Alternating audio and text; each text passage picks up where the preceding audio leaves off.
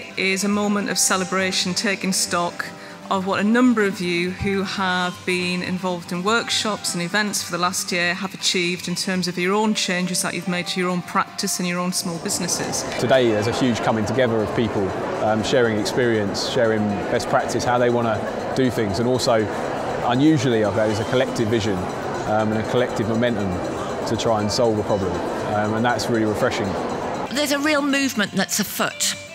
And the green sector, in many respects, is very similar to the creative sector. These two communities, the green sector and the creative sector, if they were to work together better than they currently do, they could also, and they should also, be shaping our future. For us, culture change has helped when it comes to our ethos and our practice on a whole number of different levels. I think the opportunities with Julie's Bicycle to allow us to be able to have an environmental plan which can then be pushed to the rest of the people who work for us is a fantastic starting point, something that we can then build upon from there. I also think the other opportunities to have such a great range of speakers that come directly to around our region was fantastic, and also to bring people together. And out of all the things that we've done over the past 10 years of being an organisation, this is definitely the best kind of year's worth of networking opportunities that we've managed to have.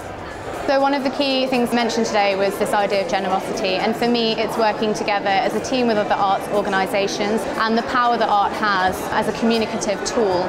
We're in the best place to be at the forefront of driving this change and inspiring other sectors to be more sustainable in everything they do.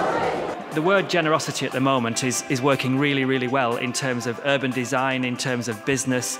I genuinely believe that we're going through an amazing time at the moment. You know, we're worth 71 billion, we're the second biggest driver of the economy.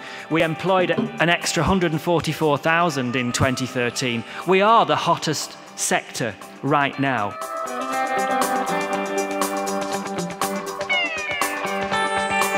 We really are just at the beginning, and I think over the next few years it's going to be the really critical time where we start to feel in the wider world the work that's happening today.